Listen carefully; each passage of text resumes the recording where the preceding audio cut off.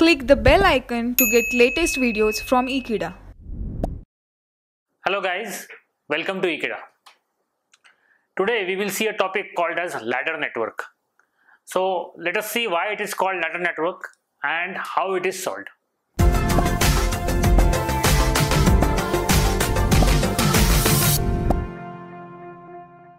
Here you can see I have drawn a specific circuit where there are impedances and admittances Z1, Y2, 3, 4, 5 and 6. So we know that admittances are connected in parallel and impedances are in series. And we are supposed to find Z of S, that is equivalent impedance, or we can say input impedance. So let us see how to find it by using ladder network. So ladder means you will go, we all know that how we climb up by using ladder. We use step by step. So for this network also, step by step, starting from my right to my left, we will solve it and we will get the total impedance function. Not only impedance but also voltage transfer function or current transfer function or impedance function can be calculated by using ladder network, but only condition is the circuit should be sophisticated or like this. So let us see how to solve it.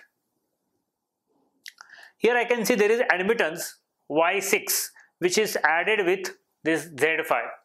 So if I want to add both, because this Z5 is impedance and this is admittance, I will have to inverse this or reverse this and then add with Z5. So let us give some name to this point.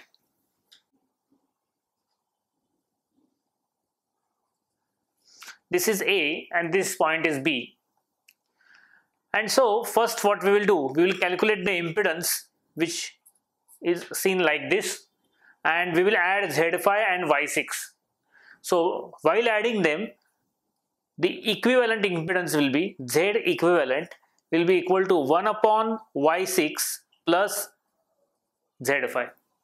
This will be because Z5 is in series and Y6 is in parallel and we are calculating impedance, so it will be 1 upon Y6 plus Z5. Now we will go further. So right now we are covered this much region. This region we have covered.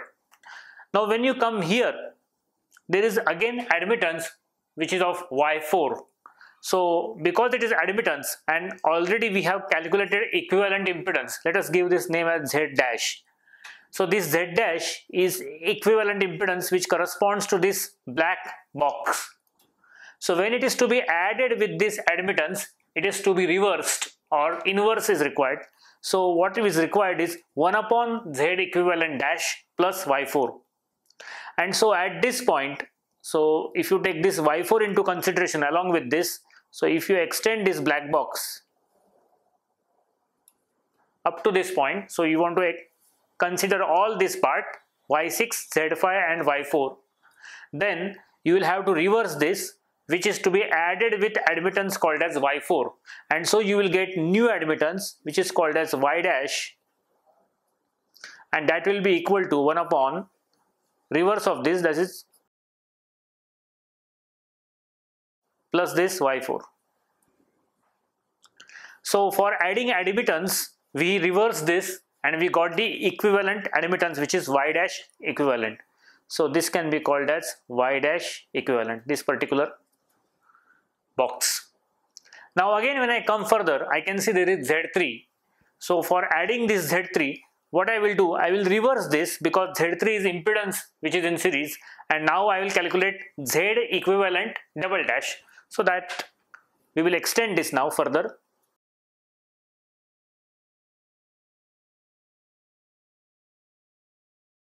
So now I will calculate, see when I take all these things into consideration, Y6, Z5 is Z dash, let's say it is Z dash equivalent. Then when I consider Y4, it becomes Y equivalent, so better we call this as Y equivalent dash. And then when I take consideration into Z3, it becomes Z equivalent because we have used one dash or prime here, it will be double prime or double dash. So Z equivalent double dash will be reverse of this or inverse of this plus Z3. So we will take 1 upon this term and we will add with Z3.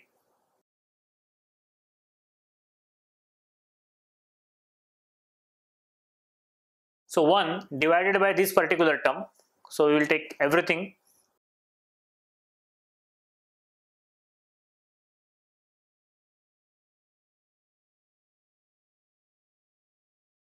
So we have got this z equivalent double dash. That means we have covered up to point B or this region. Now when we want to include this y2, so suppose we want to include this y2 also. So again we will take the inverse and we will add y2 because it is admittance. So we will take inverse of this particular term.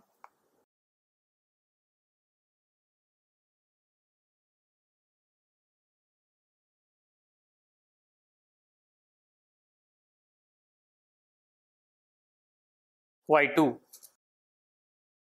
So this is how I got y equivalent double dash, but that is not my aim. Our aim is to include this z1 also. So now I will reverse whatever I have got.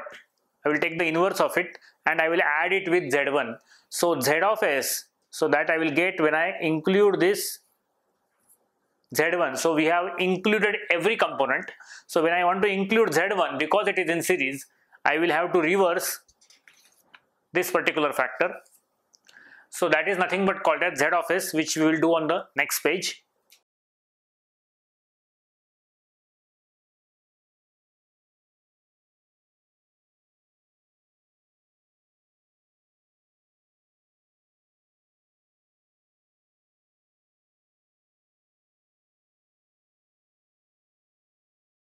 So this is how I have got z of s, inverse of this. So 1 upon this factor, and it is to be added with z1.